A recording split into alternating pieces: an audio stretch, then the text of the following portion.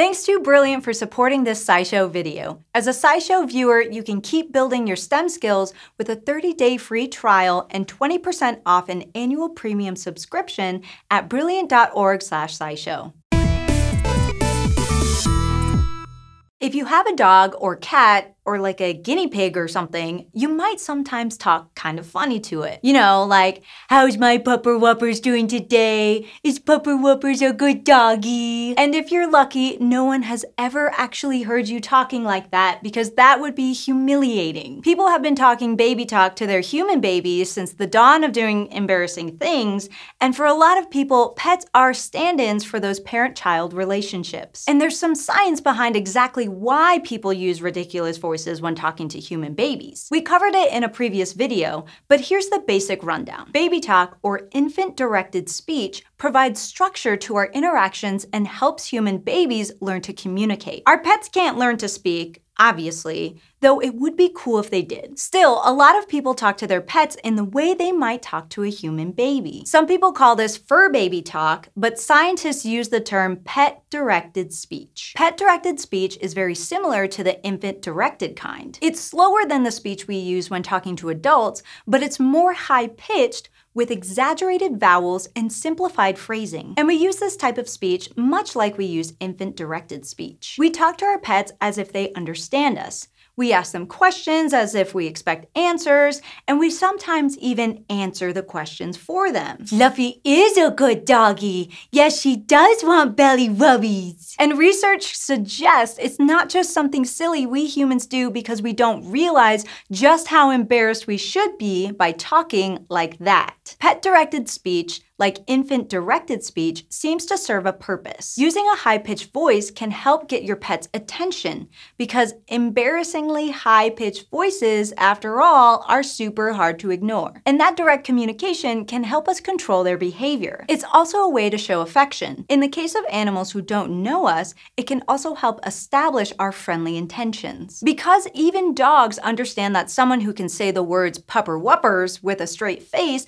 probably isn't going to turn aggressive. And just like with human babies, fur baby talk can help your pet learn words. Sadly, they won't ever learn to say words, but some scientists believe the average dog can probably understand around 165 of them. Now, with human babies, infant-directed speech serves the additional purpose of helping the child learn to communicate in full conversations, not just understanding the meaning of words like ball, walk, and treat. And even though we know our pets are never going to talk to us in a meaningful way, we still have those conversations as if we think they might. Wishful thinking, I guess. It's not just about us, though. Fur baby talk is also good for the fur baby. Using pet-directed speech can help your pet know whether you're talking to it or to a person. Our pets understand that particular voice means we're addressing them specifically. Some research has established that this type of speech is better at getting a pet's attention. In fact, a 2022 study found that even horses like to be addressed in a silly voice from time to time. In that study,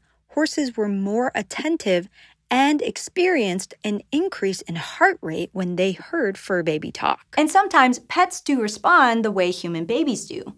For example, cats and dogs can both make sounds that mimic the cry of a baby. Some scientists have even suggested that fur baby talk might increase oxytocin levels, aka the love hormone, in both pets and humans, though the research is still lacking. And weirdly, our baby talk interaction with them may even be familiar to them from their own puppyhoods or kittenhoods, or whatever. Because dogs and cats may even use baby talk with their own offspring. There's probably a certain amount of wishful thinking in the way we talk to our pets, whether we're aware of it or not. We think of our pets as children, so we kind of instinctively talk to them as if they are children. And even though we know they're not ever going to talk back, it's still an important way to connect with them. So the next time your roommate makes fun of you for talking to Snuffles in that goofy voice, you can let them know there's science to support you calling him your little wiggly bubby boy. It's all kind of a code you use to tell your pet that you're talking to them and for them to understand that. And you can explore more ways to do that with the Brilliant course,